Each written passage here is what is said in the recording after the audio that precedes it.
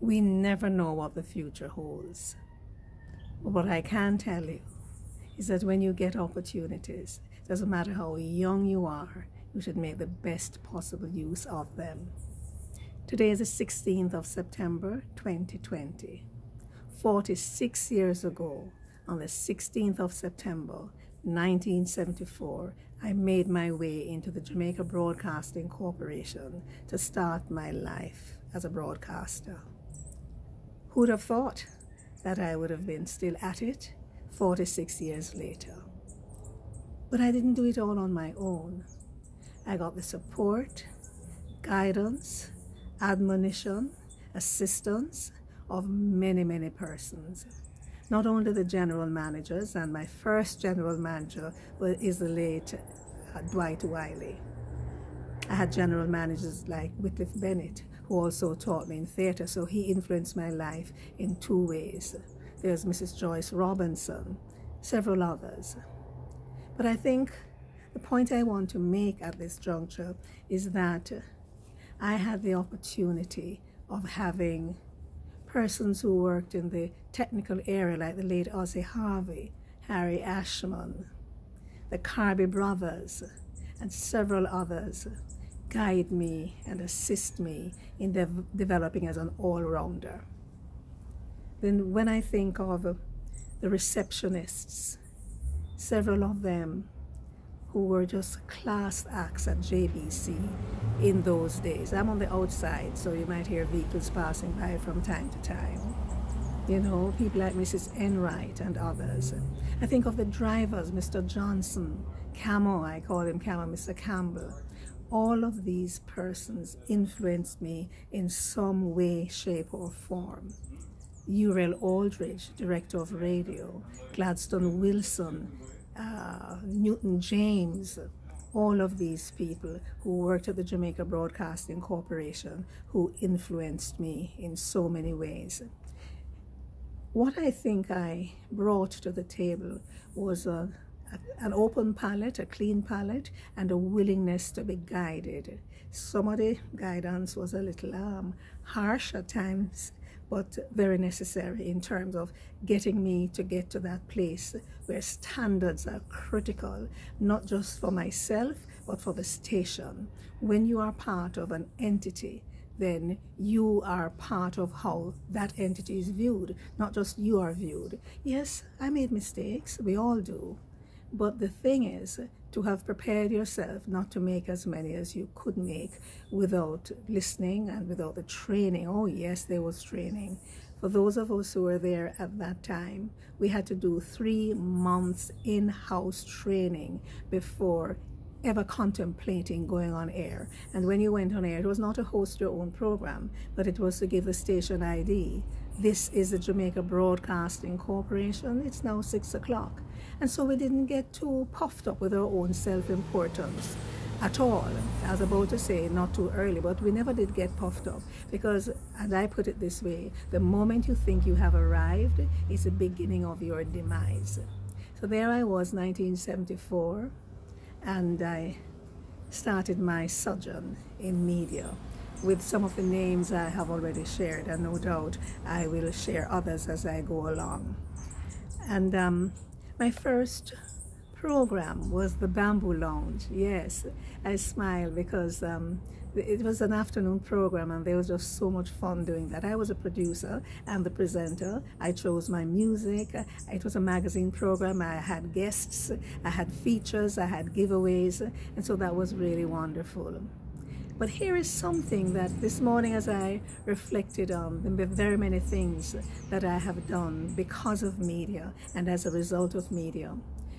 In 1977, the very first state funeral I ever covered was that of Sir Alexander Bustamante, September I think it was. And did it rain that day? I was doing a simulcast. That means I was doing commentary for both radio and television on the outside of the Holy Trinity Cathedral. The late Dennis Hall was on the inside, and he was like a father and an uncle to all of us, and I speak about myself in particular. And it rained Of course, those days we didn't have devices. We had reams and reams of notes and paper, because you were told that for an outside broadcast, you needed at least 5 times more information than you think you will need, because anything can happen.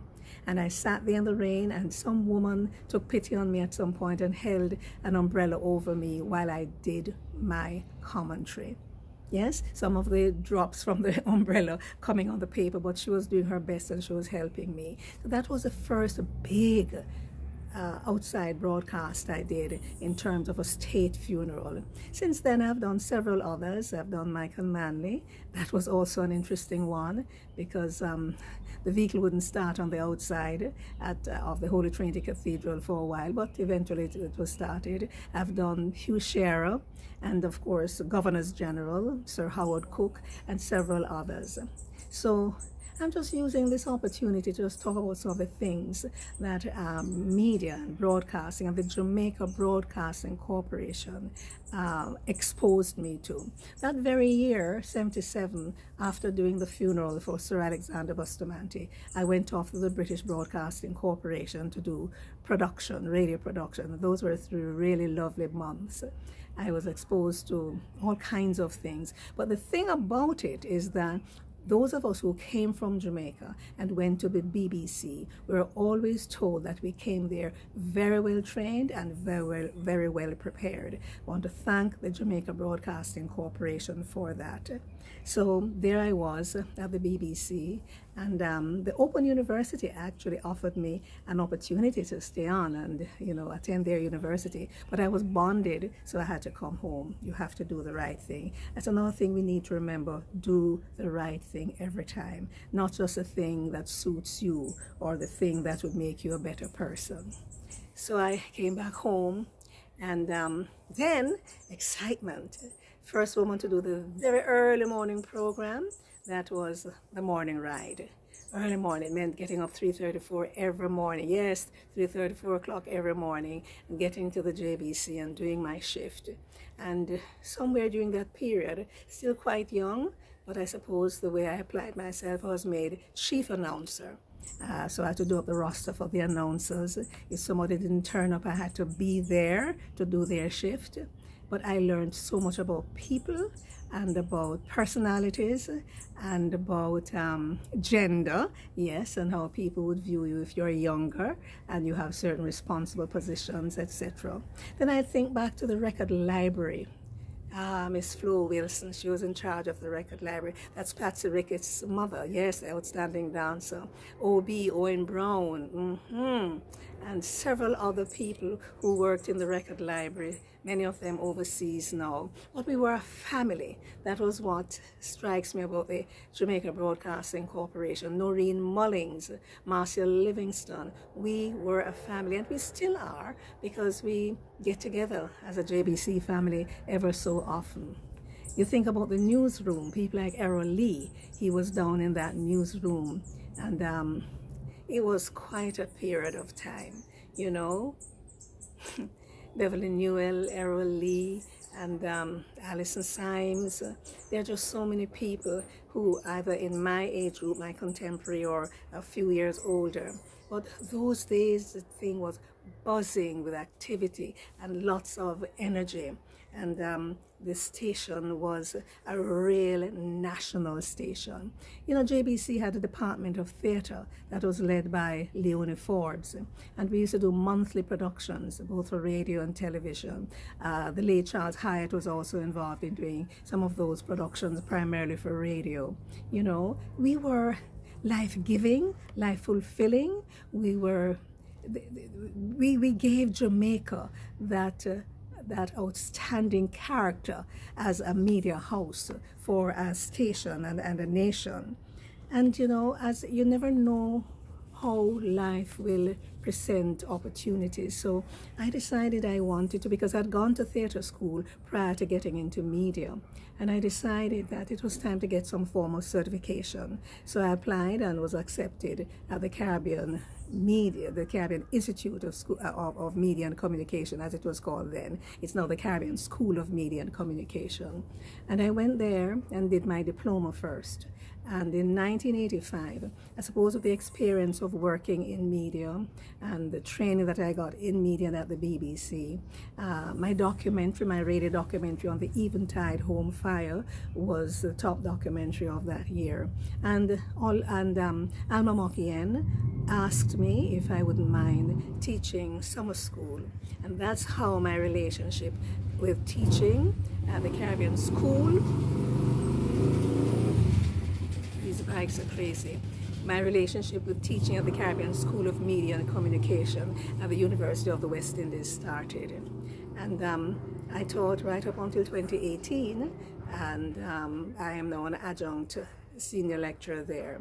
But I'm saying all of that to say this: we never know what the future holds.